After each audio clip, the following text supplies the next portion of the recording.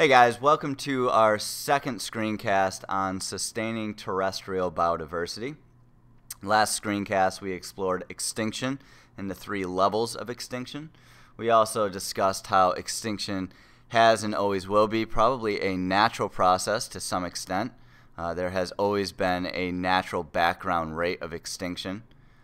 And if all species are going to eventually go extinct, well then why should we really be concerned about protecting species on planet Earth?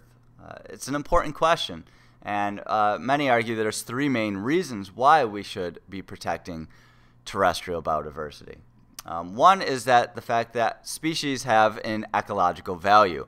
They're part of a critical life support system here on planet Earth that allows our planet to function properly. They have what we call natural services or ecosystem services. For example, pollination, pest control, as certain species and predators keep other populations in check. Some species are classic climate control agents, right? We know certain plants or all plants really, those that undergo photosynthesis, help to sequester carbon dioxide, keeping the levels of greenhouse gases in our atmosphere at a lower level.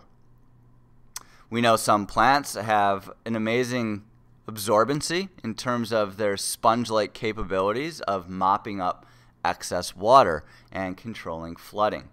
Plants also, we know, stabilize soils, preventing erosion. So all of these reasons are what we call natural services or ecosystem services that give our biodiversity an ecological value. Aside from their ecological value, you could certainly argue that they have an instrumental value as well. They help humans not only to survive, but to thrive and to make money. They have what we call economic services. And, all of our natural resources, such as lumber and paper, our food production system is derived from biodiversity. Medicinal plants found in tropical rainforests. Our top 9 out of every 10 prescription medicines were originally derived from some sort of plant compound. And so as a result, biodiversity has amazing instrumental value. You can certainly speak of ecotourism, where certain countries like Costa Rica derive half of their GDP from the recreation and aesthetics of ecotourism. People coming in to visit those lush tropical rainforests, spending money, creating revenues, and ultimately creating jobs. And I think that's important, guys. If asked to describe the economic services of biodiversity, it wouldn't really be sufficient to say lumber or paper. You need to somehow tie that to money, right? So the sales of lumber or paper, creating revenues, or the creation of jobs. Make sure you always link it to money somehow.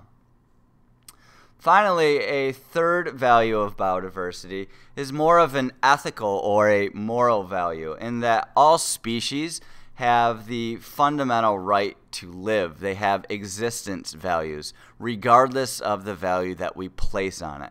So we call these intrinsic values.